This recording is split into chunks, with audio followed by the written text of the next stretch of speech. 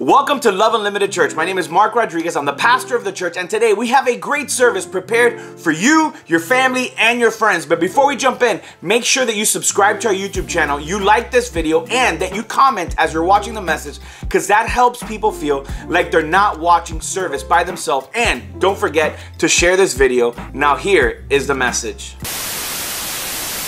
Hey guys, I love new things. I mean, when I buy something, I can't wait until I get home to open the box. I mean, sometimes I'm driving home and I'm like with one hand driving and the other hand, I'm like sticking my hand in the bag and trying to find it so that I can kind of open it and look at it and touch it and smell it. I mean, sometimes even when I go to the grocery store and I love like sharp cheddar and I'll buy the slices, and as I'm driving home, I'm like at a red light and I'm like, and I grab a little piece and I eat it on my way home.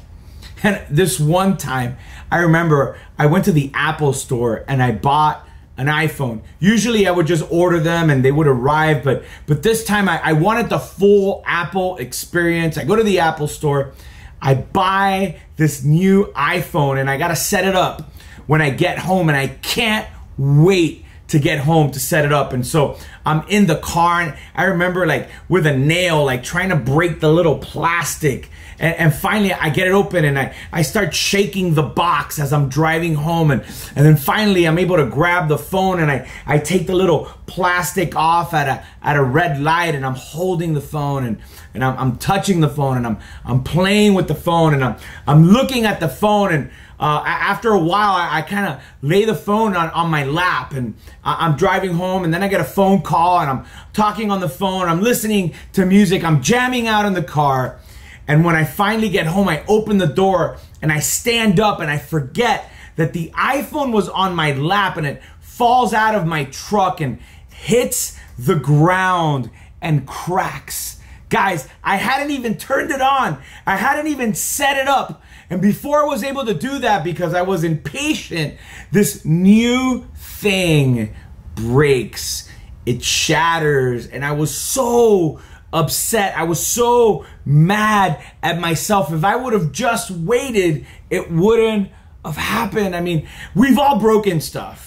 We've all dropped something and we've knocked something over. Maybe you're like, oh, I don't break things, Mark. I'm not like you. I'm sure when you were a kid, you broke something and you're like, oh my gosh, I broke my mom's vase or my abuela's little figurine or whatever the case may be. We've broken stuff. We've crashed a car.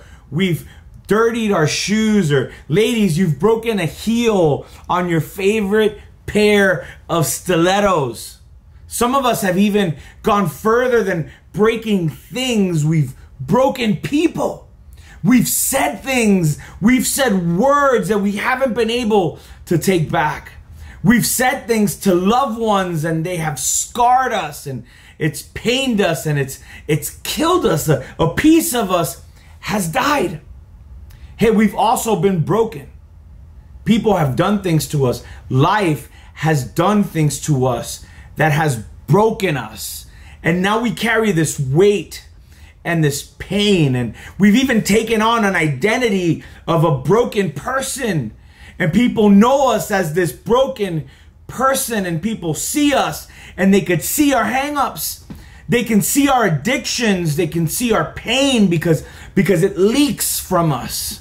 It seeps from us. It becomes part of our character. We are this broken person. We are this person that life has been unfair to. We are this man or this woman that has been mistreated, that has been lied to. And so now we don't trust people because someone deceived us.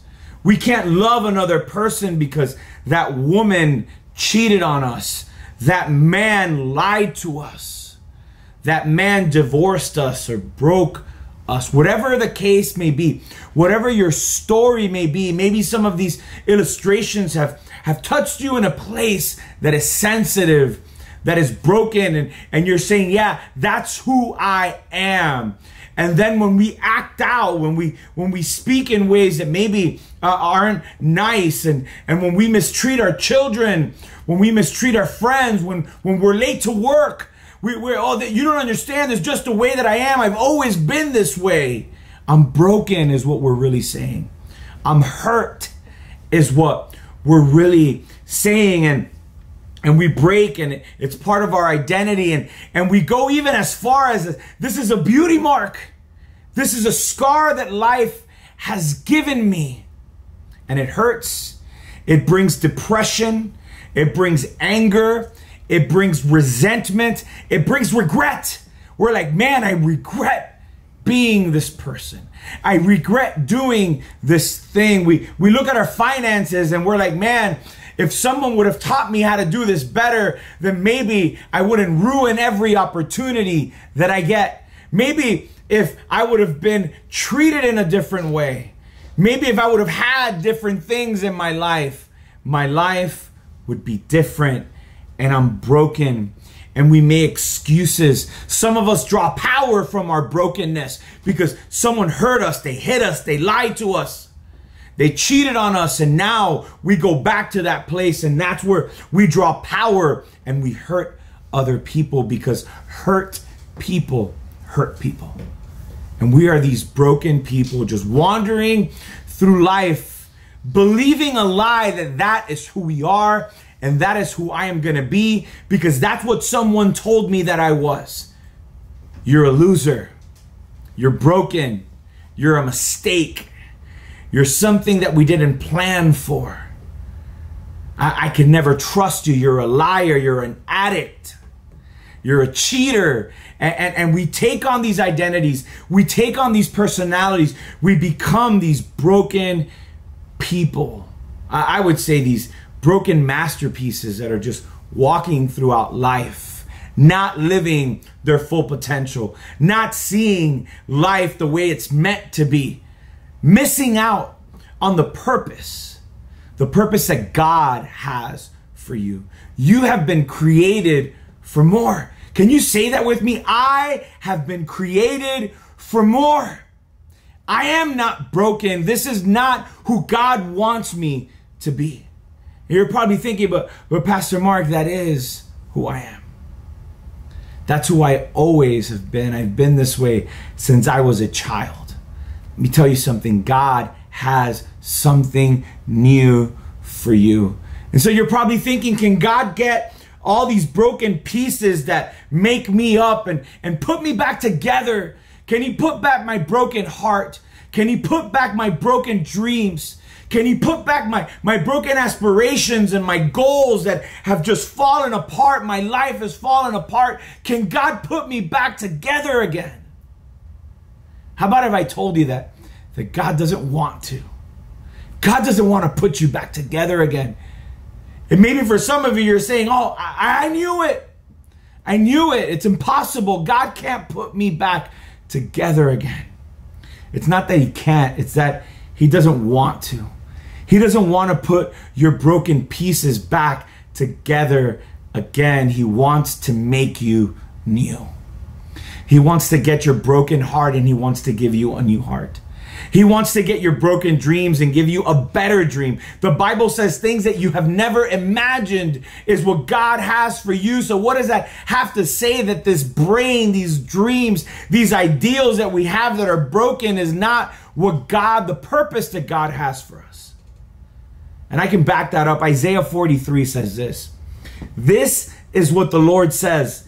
He who made a way through the sea, a path through the mighty waters, who drew out the chariots and horses, the army and the reinforcements together, and they lay there never to rise again, extinguished, snuffed out like a wick. Stop there, give me your attention. You're like, what the heck does that have to do with anything that's going on in my life right now? Chariots, that he reinforced them and they lay there and never to rise again. God is talking about when he set his children free who were slaves in Egypt.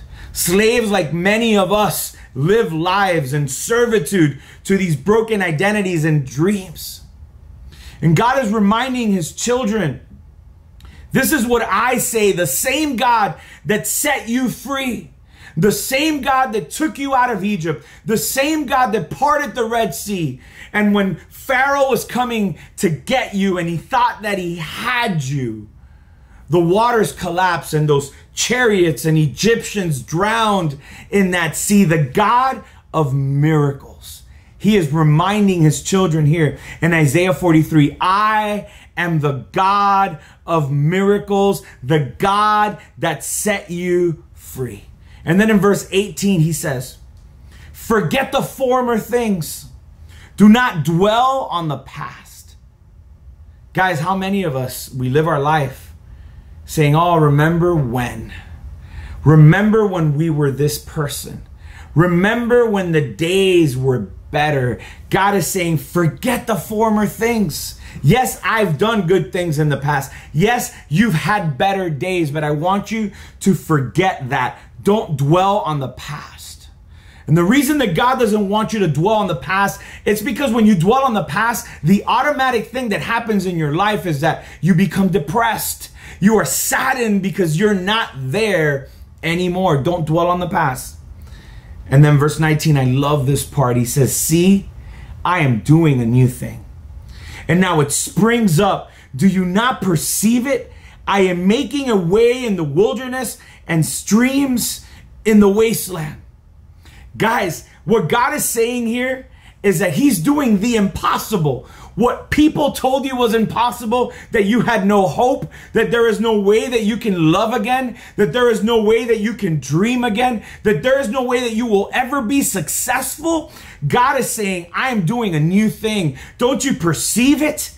I am making a way in the wilderness. Let me tell you something. When you think of the wilderness, there is no way. That's where people go to get lost. In the wild, there is no streets. There's no path. And God says, in the middle of the wilderness that you find yourself today, I am creating a way. Hey, maybe you're in a wilderness today. Maybe you are lost. God wants to make a way for you. But you have to allow him to make a way. And the second thing, streams in the wasteland. Another translation says streams in the desert. My friends, there's no streams in the desert. That's why it's called the desert. It is dry. It is hot. It is desolate. But in the middle of that desolate place, in the middle of your desolate place, in the middle of your desert, the God of miracles will make a way. The God of miracle will make water spring forth. What is that metaphor of water springing forth? Water represents life. So in the middle of death, in the middle of brokenness, God shows up, does a new thing, and life begins to flow. Those parts of your heart that have stopped loving will love again because God is giving you a new heart. God wants to give you a new life. You may be living in regret. You may be living in depression. Allow God to do a new thing in your life. Forget the past. Forget the pain. Forget the words that people spoke upon you and receive that God wants to do a new thing. You need to know today that you are not a mistake. Oh, but my parents told me I was a mistake. You are not a mistake. And you know why? Because God does not create mistakes. And so because of that fact, you must know that you are not a mistake. God doesn't make mistakes.